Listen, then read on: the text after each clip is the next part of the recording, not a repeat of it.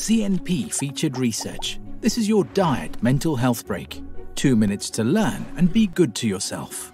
Can a brief 3-week healthy dietary intervention reduce symptoms of depression in young adults?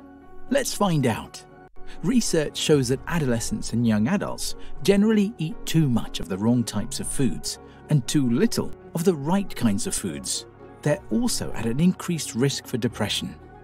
Dr. Heather Francis and her colleagues wanted to find out if eating more healthy foods and less unhealthy foods could reduce depression in young people in just 3 weeks.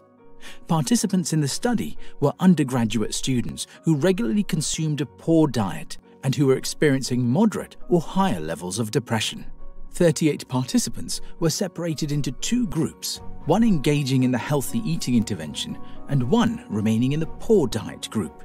Participants in the healthy eating group were instructed to increase their intake of vegetables, fruits, whole grains, protein, unsweetened dairy, fish, nuts and seeds, olive oil and healthy spices, and to decrease their intake of refined carbohydrates, sugars, fatty or processed meats, and soft drinks. After the 3-week trial, their depression levels were again tested, as was their adherence to the dietary intervention.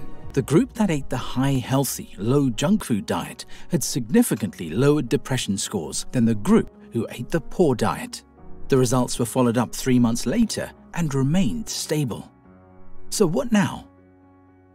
This study has contributed to our knowledge that eating better can lead to feeling better, and that mental health interventions of the future could include a dietary component. And that is nutritional psychology. Our question to you is, what will you eat to feel better today? Thanks to Dr. Heather Francis and her colleagues for conducting this research. Learn and be good to yourself. This Diet Mental Health Break is brought to you by the Center for Nutritional Psychology, CNP.